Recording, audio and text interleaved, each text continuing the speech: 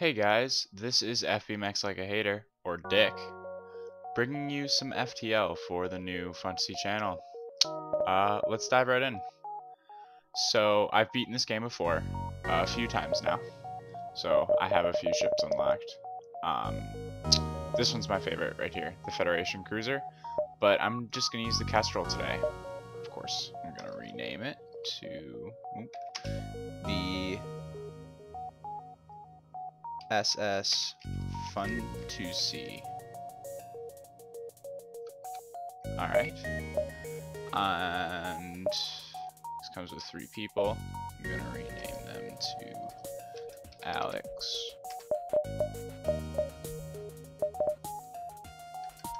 Which is FBMxLiKeABeast. Myself. FBMxLiKeAhAtEr or Dick. And then Kevin. FBMxLiKeABoss. And this is the basic ship, so this is the one you get off normally. I'm gonna be on normal. This ship is, like I said, basic, so it has all the basic components in it, and it's got a burst laser and Artemis missile to start off with. For those of you who haven't played this game, it's really fun. Here, I'll talk about it in a second. The data you carry is vital to the remaining Federation fleet. You'll need supplies for the journey, so make sure to explore each sector before moving on to the next, but get to the exit before the pursuing rebel fleet can catch up. Tip: door subsystem. Upgrading your doors once will greatly reduce the chance fire will spread between rooms. Upgrading them again will cause doors significantly slow border movement. Yeah, that's always a good option. Okay, so this game, you pretty much you command a ship and you're trying to get to the last zone where you fight the last boss. Now you pick up crew on the way, and you can set crew to your different systems. The 3 separate systems you can set them to is captain, weapons, shields. Oh, and engines. So yeah, there is 4.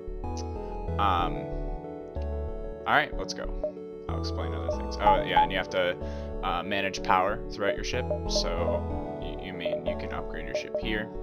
You know, put different money into different areas, and you get money from doing these events that are on the board. I'm gonna go across the bottom because there's more here, because we want to hit as much as possible. So I'm gonna jump. You arrive to find a number of ships convening around a station. You tune into their unencrypted communication channel and overhear half of their conversation. It seems that they need to take possession of an enemy ship intact. I'm gonna offer my services. They briefly scan your ship and inform you that you are not properly equipped for this type of mission. Oh well. Moving on.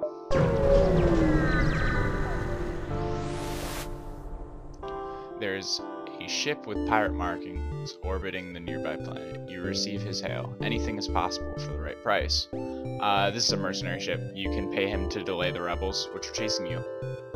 It's kind of like a time restriction on the game.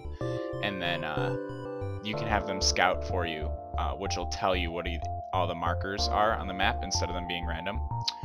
Or you can fight them, and I normally fight them. Mercenaries are worse than the rebels. The only honorable course is to engage the mercenary in battle, of course. Okay, so what you want to do in this game is take out in combat is to take out the enemy ships. What I normally do is I take out their weapons with my Artemis because they ignore their shields, missiles, ignore the shields, and then burst laser down their shields. Burst laser fires twice, so it'll hit their shields, taking it out, and then it'll hit their shields again, but it'll actually hit the system, which would disable it. And then the Artemis will take out their weapons, which will make sure that they can't hit me. Right now I have Alex at captain.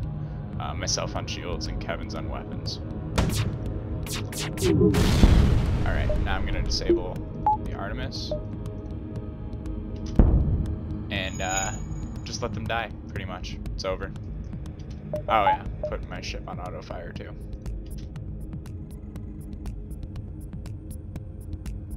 So yeah, it's pretty simple combat system. See, now they're trying to escape using their FTL. So I want to target their engines so they can't escape. So yeah, it's delayed because There's probably no one on Captain. They're repairing this stuff.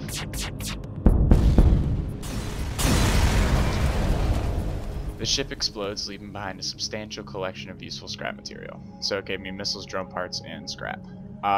Drone parts, I don't have a drone system yet. I can buy one at a shop for a lot of scrap. Scrap is the currency. But I don't have one yet, so drone parts are pretty much useless.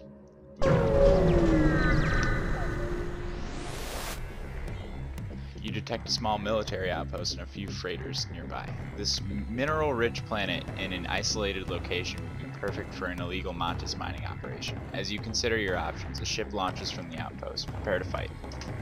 Okay, so they just engaged me. I didn't have a choice here. I probably would have engaged them anyway. So I'm gonna Artemis, same thing that I've been doing.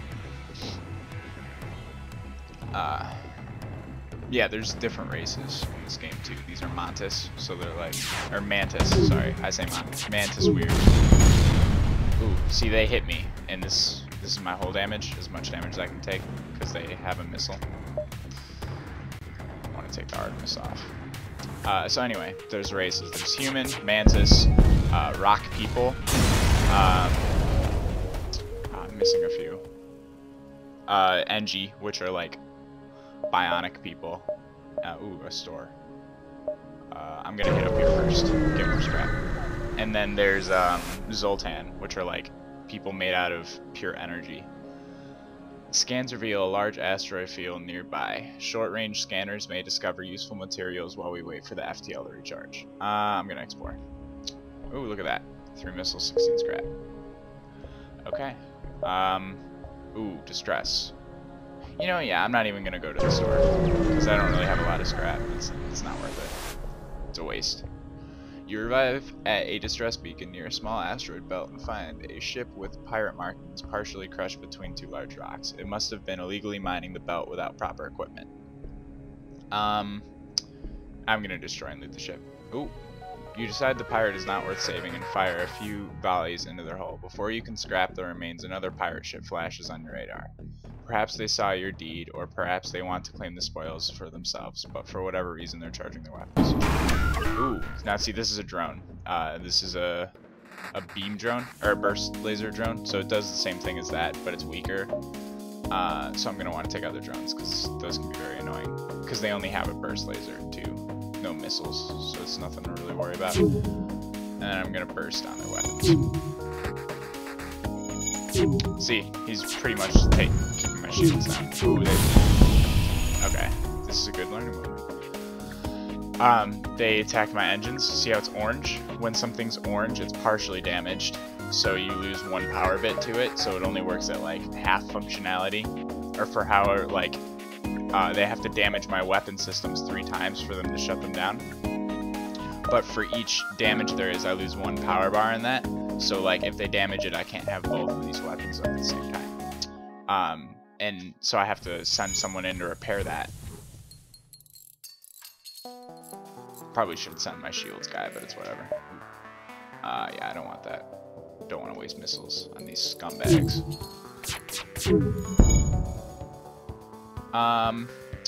Ooh, now this is a really good augmentation. So I think I'm gonna take that. And I don't really get a lot of scrap, but it's whatever. Augmentation's really good. I'm gonna go down and then head up into the distress. Oh, the augmentation, pretty much, there's weapons called ion cannons, and when they fire at you, they disable shields, and if you don't have any shields, then they disable the system that they were targeted at, but the reverse ion field has a chance of completely negating the effect of it, which is kind of good, especially during the last boss, because he gets really annoying, because he's got a really OP weapon system. A mercenary hails you. Greetings, friend. We've heard tell of your quest and are here to offer our valuable services. So it's pretty much just another mercenary like before. I'm gonna fight him. Yeah. Artemis their weapons, burst their shields.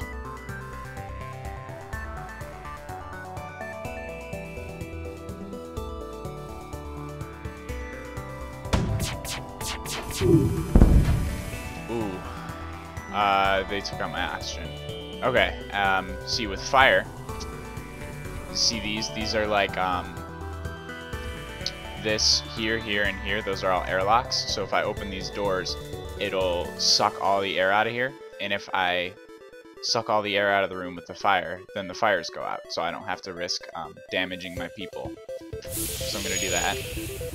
And I need to put these out right away because they're stopping me from repairing my oxygen, and my oxygen will go down. When it hits 0, my people pretty much die.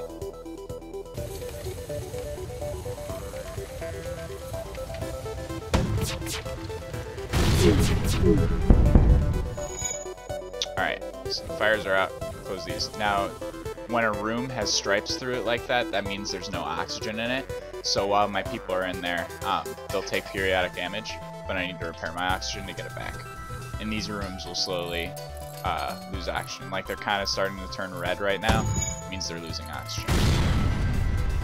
See, now they're trying to escape. I'll take care of that.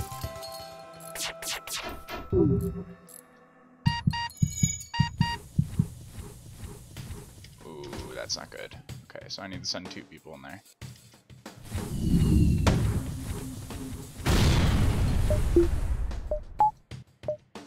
Target my Artemis off him with silence missiles.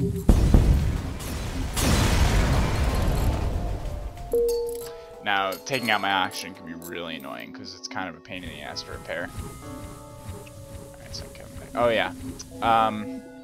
With the systems, I didn't mention this before, but you rank up in them, and once they get to a certain rank, like my weapons will recharge faster when Kevin hits like 1 star and then 2 stars. Same with shields, they'll recharge faster. And then, well, Alex doesn't actually have any skill in that yet, which is kind of confusing, but my FTL will charge faster, and then my evade will go up. So my chance to dodge things will go up if I have someone in there and they rank up. I'm gonna hit the distress beacon. You find a number of ships fleeing from a small space station. You hail them, asking what's wrong. Help, we're being overrun by some sort of giant alien spiders. Now see, I could either get a crew member or lose one doing this. I'm gonna take a chance. Your crew slowly creeps up on a cluster of the creatures from behind. Without warning, the giant arachnids turn in charge. However, your team stays in control before long you've beaten them back. Contact station owners. See, so they gave me a reward and I didn't lose anyone. I didn't get anyone either, but it's whatever. I'm gonna go up here.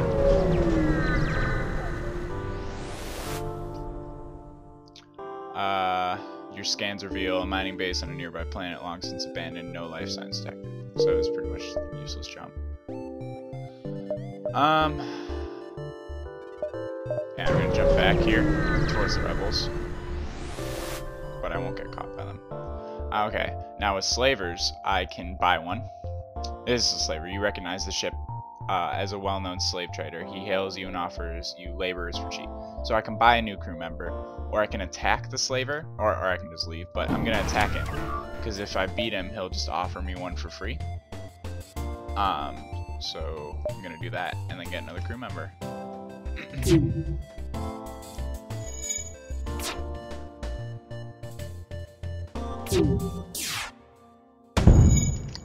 Yeah, I don't need to repair that right away. I can do that. Oh, no. Gotta repair shields.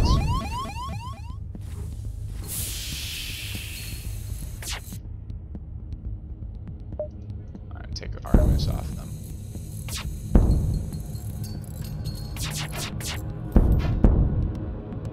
Okay, and now I just got a new crew member, an NG. Okay.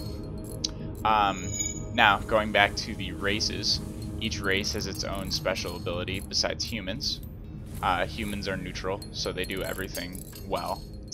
NGs, I believe they're bad at combat, so they do, like, with combat, I mean, like, hand-to-hand. You can teleport into enemy ships and attack people with the right systems, or they can teleport to yours with the right system. I can also buy that at the shop because my ship does not come equipped with that, my stock ship.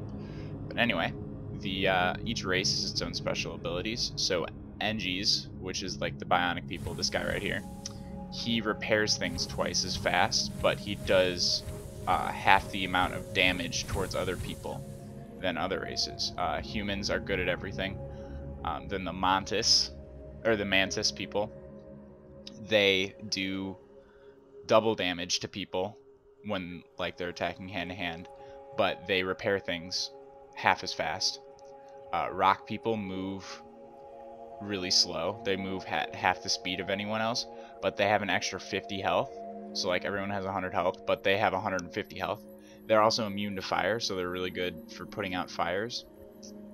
Then the Zoltans, which are green people made out of energy. I haven't experienced any of them yet. You normally don't experience them till the late game. They have half health, or not half health. They have like 75 health instead of 100.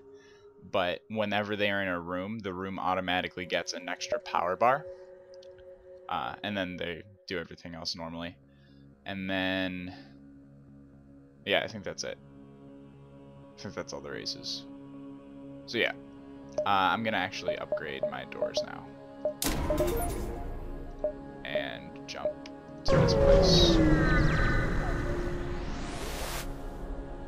Alright, you find a rebel automated scout floating near this beacon. Despite its pristine condition, it appears to be deactivated.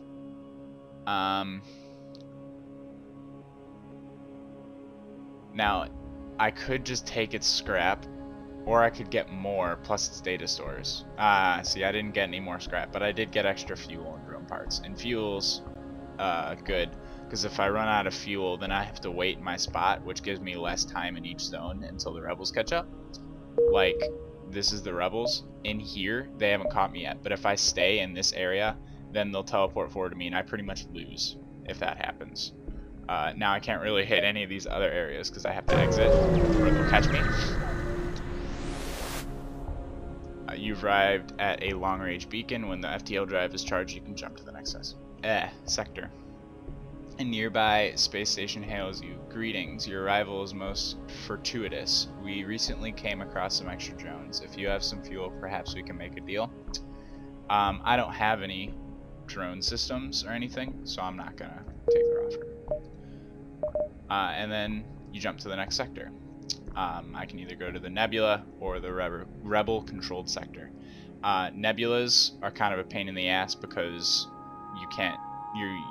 Your sensors, your cameras, are off while you're in the whole area, so you can't like see anything in your ship except for the rooms that your people are in. So I'm gonna go to the rebel-controlled sector.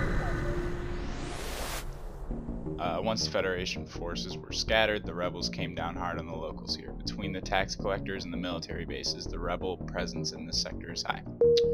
Alright, so this is what I have to go with. And I will continue this next time, guys. If you liked this video, please like and leave a comment below. Or if you have any suggestions or anything else you want to tell me about, do the same. Just leave a comment below. I'll see you guys next time.